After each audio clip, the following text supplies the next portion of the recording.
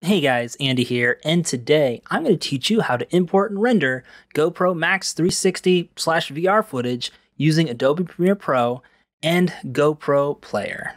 And yes, I totally did read off this Premiere Pro project file. So before you import anything into Premiere Pro, you first need to export it using the GoPro Player. So once the GoPro Player is opened, go to File and Batch Exporter. From here, you can choose your files or drag them over there. And since we have our files right here, we'll just go ahead and drag them into the batch exporter.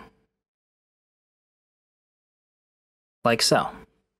So over here, you have the different settings that you can adjust. You can change the codec, you can change the resolution, change world lock, horizon level, or hardware encoding.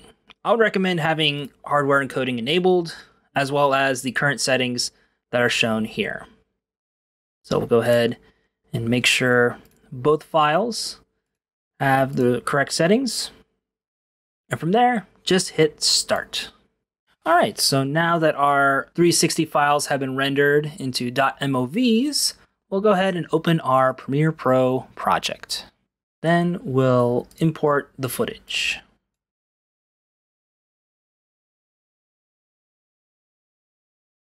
And one thing to keep in mind after you import your footage is to make sure your sequence settings match. So right here we have properties of the rendered videos, so make sure they match in your Premiere sequence settings.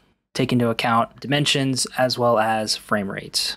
And then from here you can go ahead and edit the video however you like. And once that's done, go ahead, go to File, Export, and then Media, or just hit Control-M on your keyboard. And so here are my recommended settings for exporting VR footage.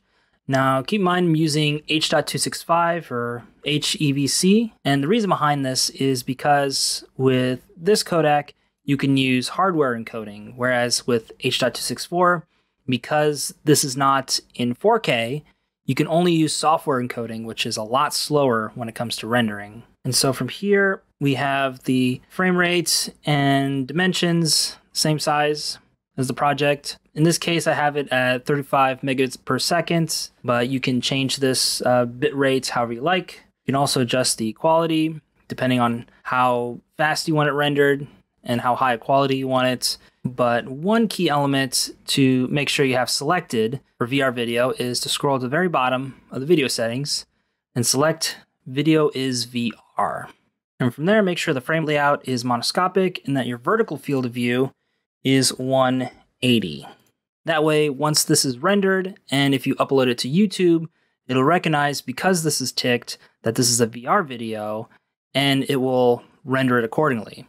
Because if you don't tick this, then this will be just as is, and it won't be a proper VR/360 video. And from there, you can just hit export. And it's just that easy.